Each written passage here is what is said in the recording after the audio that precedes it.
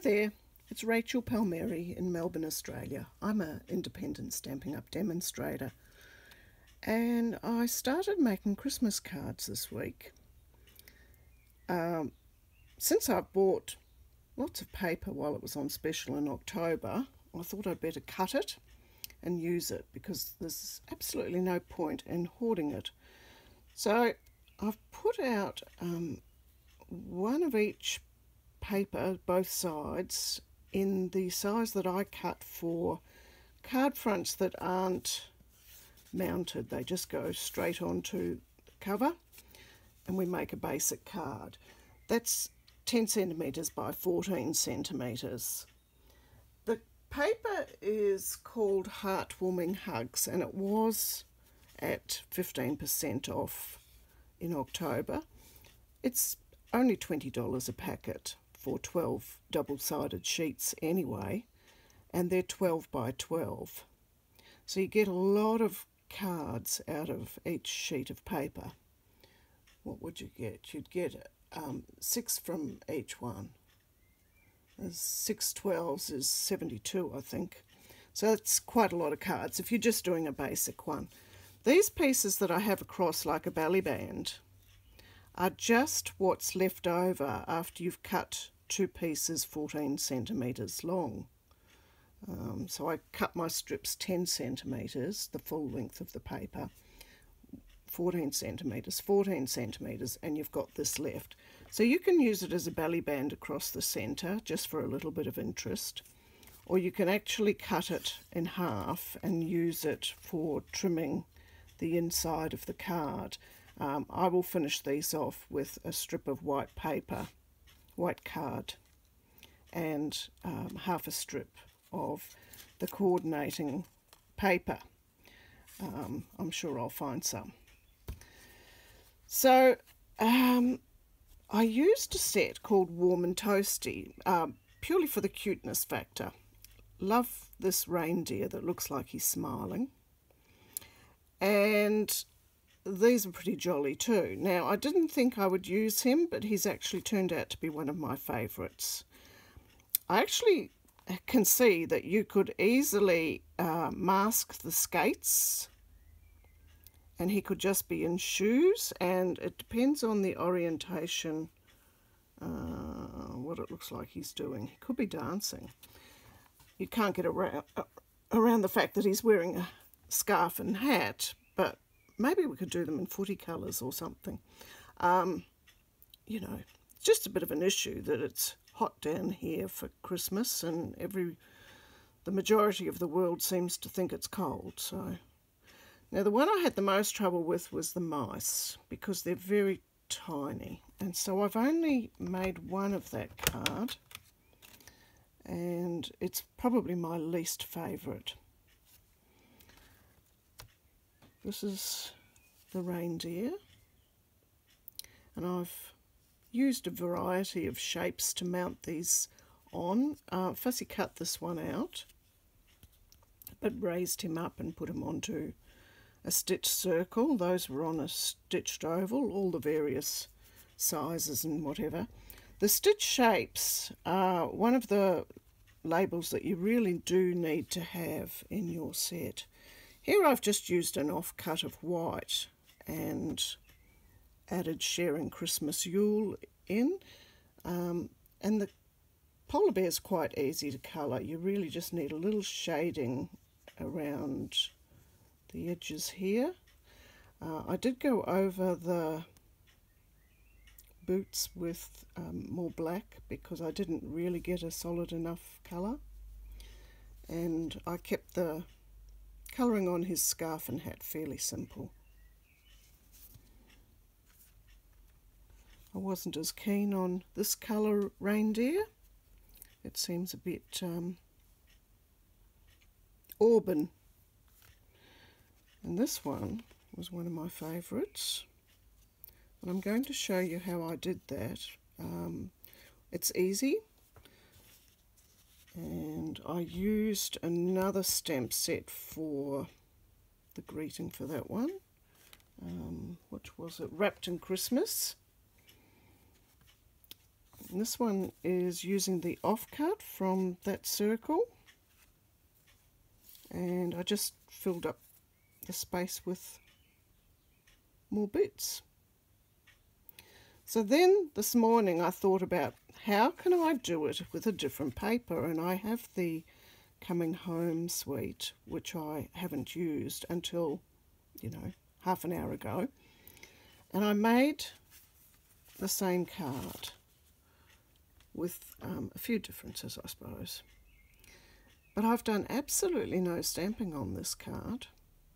So if you only had the paper, you could quite easily replicate this one. And then to use up the offcut, I have made a housewarming card for my son, who had a walkthrough of his new house yesterday and hopefully will move in the next few weeks. So I've got the trees that are on the mountain behind him. His house isn't blue, it's brick, but And I managed to find words for happy and home in the paper. Now, it may not be called Coming Home. I've just said that, but what is it called? Trimming the Town Designer Series paper. And it has these big houses. It has lots of words in many languages. So I've taken home from here.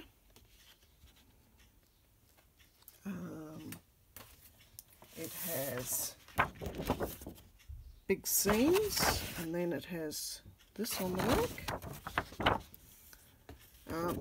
You could fussy cut out the church or any of these shops or houses if you wanted to use them as well.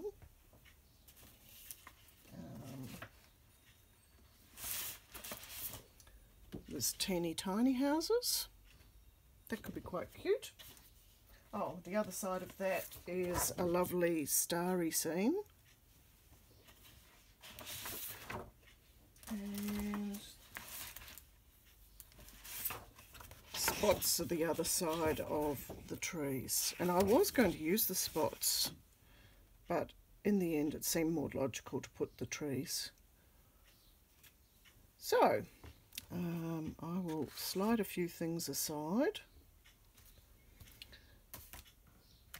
Now, did I mention that there's dies with this stamp set? So you can use the dies, or for a simple little house like that, it's quite easy to cut around.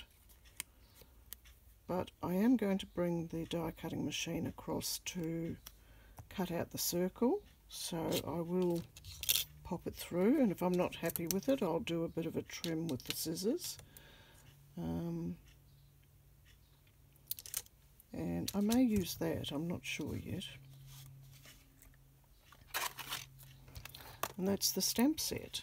Now, I've seen quite cute kids cards done with the cars, and I may well decide to do one of those too at some stage. Now, let me see, how am I going? Alright, we're not doing that one, we're doing this one. I'll pop that one out. There, can you see? Yes. And I have to bring across the die cutting machine.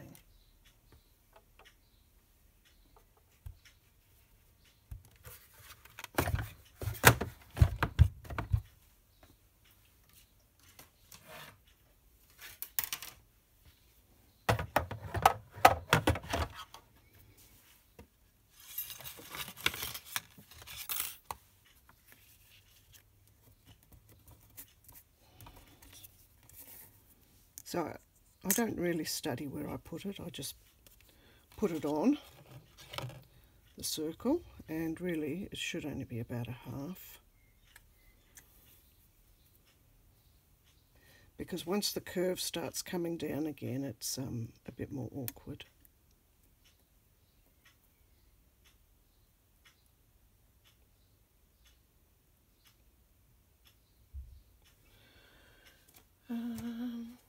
another plate.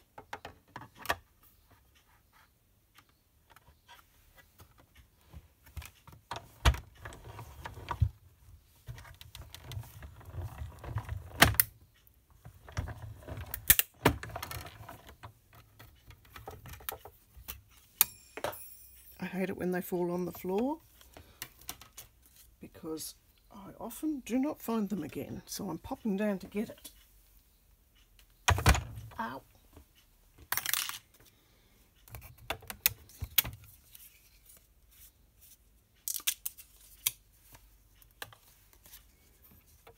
So there's the spotty one. I've got an idea for a kid's birthday card, but I think that I may need to... he's a soccer fan. I knew it was something with a ball. And I'm not sure whether I'm going to just put stars or try and get a soccer ball or something. Yeah, so I thought with this one, I'll keep it pretty basic, but I will use the linen thread that I used on that one. It was a nice touch, and you know, you could use a piece of ribbon too, thin ribbon. Probably wouldn't want anything too bulky. It's just a different way of dressing it up.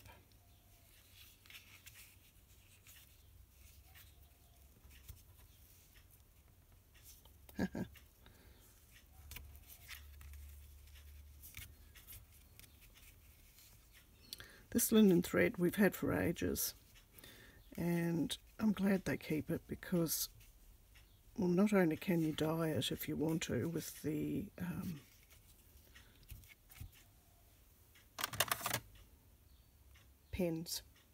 blends.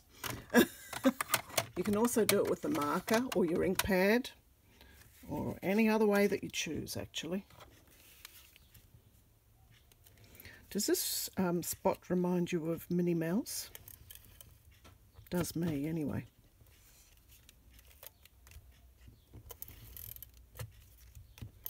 You sort of can't go wrong with spots and stripes, though, can you? They're great patterns.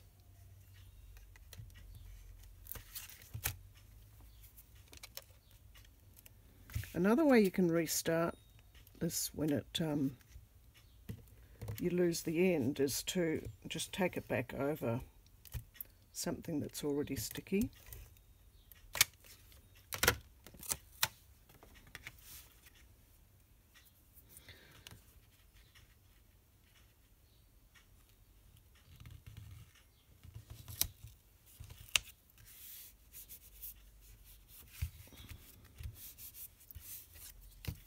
Now we just need some dimensionals on the back. It wasn't dimensionals.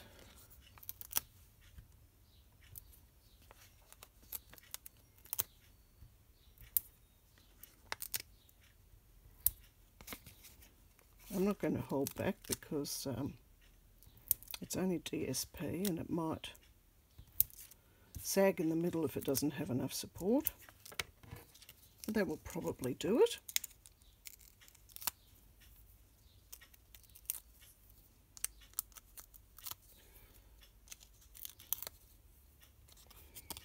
Now you're going to have a look at your other papers and see which you could use for this little technique.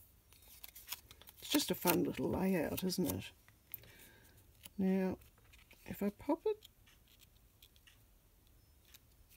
there, I haven't quite sorted out what greeting I was going to do, but I cut them off in strips, and of course there's a lot that are in German and French.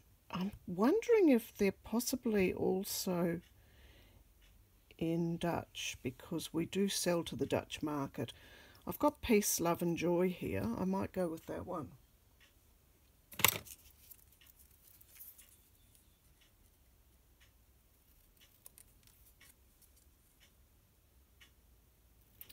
I have got a new French pen pal though, and Stampin' Up kind of started a little page for us to get pen pals, and I got a couple in Canada and one in Lyon, France, who informs me that she's just been locked down for the next 6 weeks due to coronavirus. We've only just come out of our lockdown, so I sympathise with her, but I'm sure it's for the best.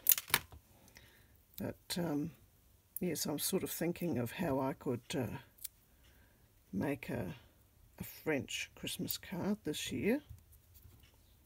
Kind of need other greetings as well though, like birthdays and maybe Easter. So I guess if they could do it with the papers, that would be fine. Oh look, it fits right underneath. I wonder if that's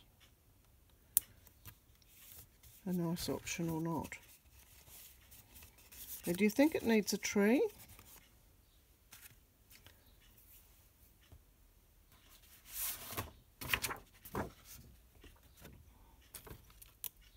I've got a few of these little ones left over at the moment, so maybe we should not waste them. The other side of that one is the stripe.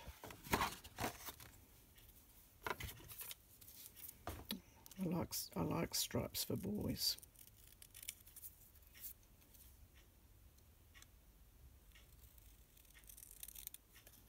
So I know that I'll be able to use these papers even when Christmas is over. And I think that's a good thing. Same as this one that I was showing you, the Heartwarming Hugs. I can't see why that couldn't be used. Well, really, none of these are specifically Christmas. They're kind of Christmassy colours, but they're not absolutely dedicated to the season.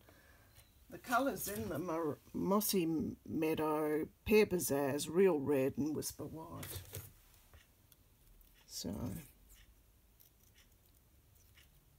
there's a nice red and white stripe there too. Maybe my fussy cutting isn't quite as good as the die, but I didn't want to bring the die cutting machine back over when I've now got the table covered in bits. And we need the little dimensionals on these. I suppose I could have just glued him straight down. I haven't even tried out where I'd like to put him. I think there.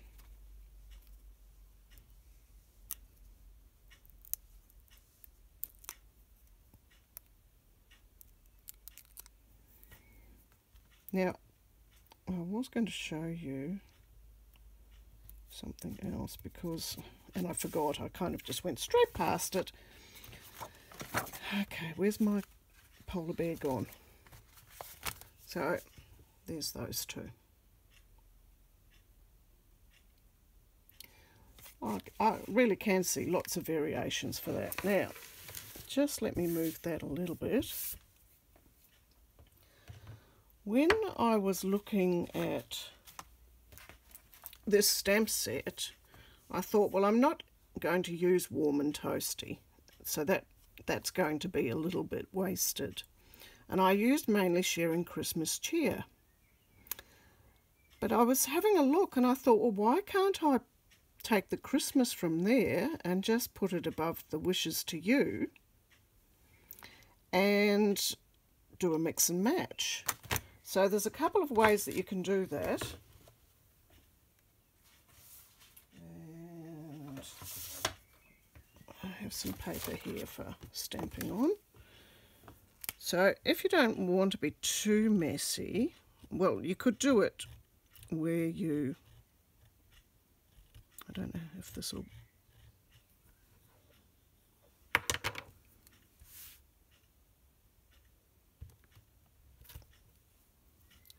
okay, so I got a little bit of ink on the top of Cheer down below, but my other idea was that we would just cut the strips, the two strips, and use them. so then it wouldn't matter. I was just going to have a go and see if I can match it up.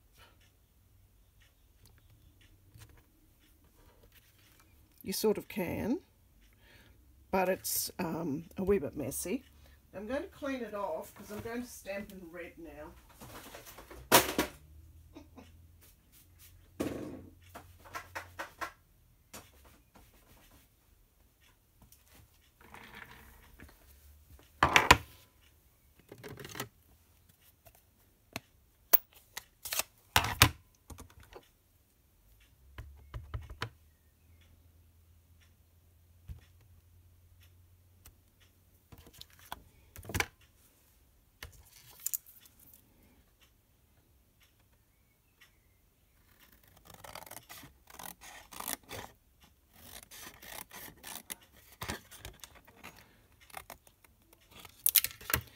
So I've got my wishes to you,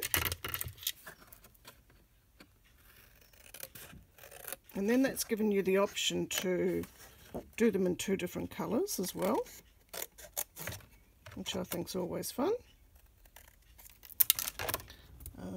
You might want to neaten up the cutting. I had this one that I hadn't done a great deal with, so I was thinking it was like so and like so. I quite like this font here. I think it's I guess you'd say playful.